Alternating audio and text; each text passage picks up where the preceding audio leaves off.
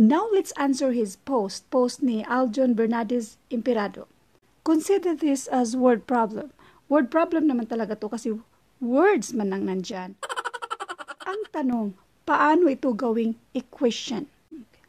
Ito mga ganitong questions, wag nating i-ignore kasi maganda siyang word problem medyo maganda ang pagkagawa niya. Siya yata ang gumawa nito, sabi niya sa comment section. Medyo komplikado kasi parang meron pa siyang even consecutive numbers tapos naging add numbers, yung mga ganyan. So, challenging siya.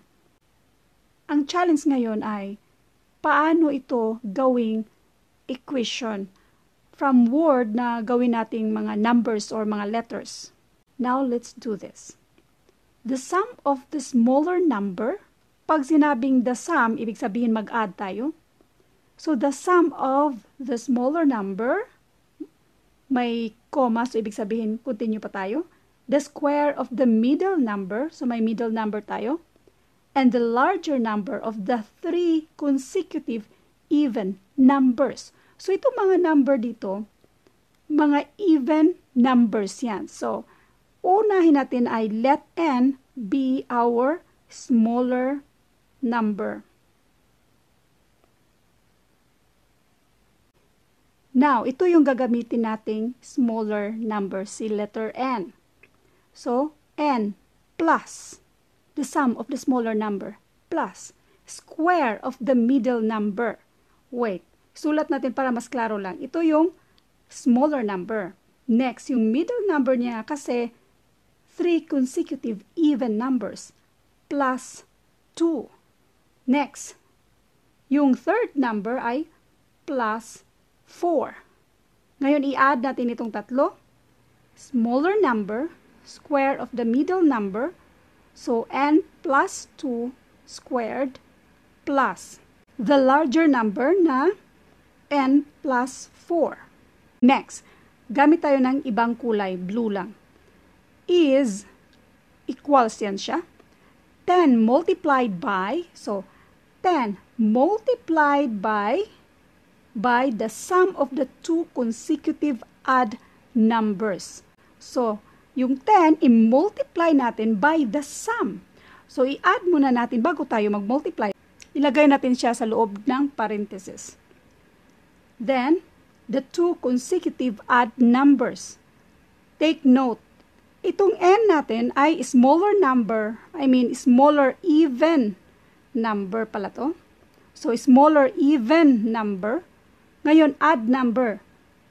N plus 1.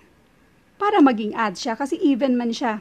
Yan, ito man yung ginawa nating let n be the smaller even number. So, plus, i-bracket natin yan, n plus 3. Kasi, two consecutive odd numbers, n plus 1 plus n plus 3. Ito na yung equation dyan. Itong given na ito yung equation niya. So, isolve lang natin ito. Unahin natin ang nasa loob ng parenthesis. Isa-isahin natin isolve siya. I-bring down lang si n plus. I-square natin yan, and that is n squared plus 4n plus 4. Yan yung equivalent dito. Plus n plus 4. Ito, bring down lang natin. Equals, so 10 multiplied by, i-add natin yung mga like terms. So that is 2n plus 4.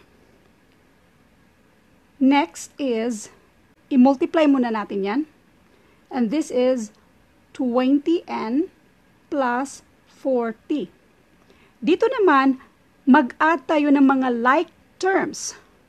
Ito walang kapare, so n squared plus n, isang n, 4n, at saka isang n na naman ulit, and that is 6n plus 4 plus 4, and that is 8.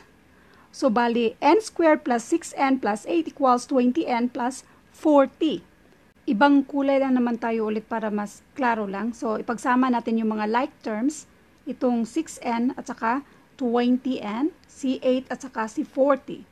So, ma-isolate na natin dito si n squared. Tapos, itong si 6n, 20n, kopyahin mo muna natin ito. Ito, i-transpose natin sa kabila. Pag mag-transpose tayo sa kabila, so mag-minus tayo ng 6n minus 8. So, ma-cancel out na siya. Nandito na si 6 minus 6n minus 8. So, kaya minus 6n minus 8.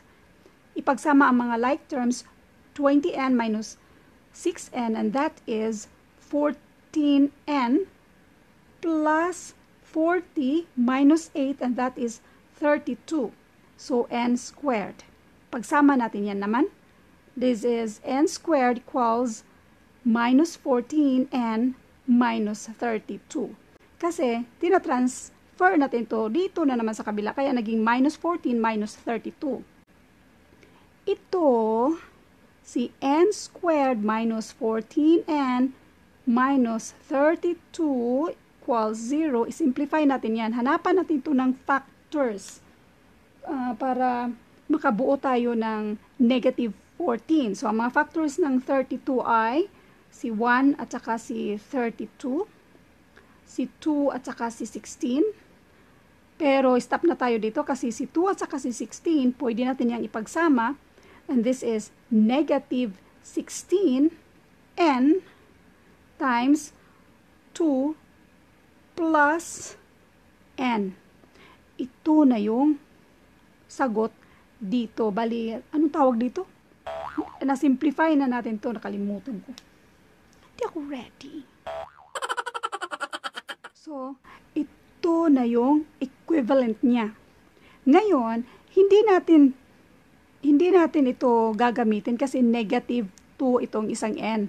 Ito ang gagamitin natin kasi ang equivalent ng n dito ay positive 16. So, ang n natin ay positive 16.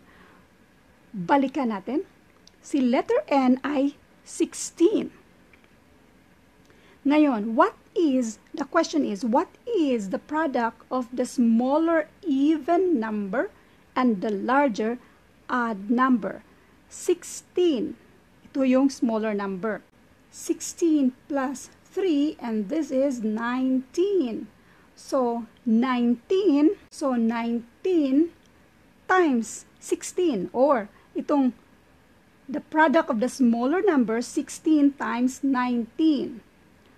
So, 16 times 19, and that is 304. So, ang sagot dito ay 304.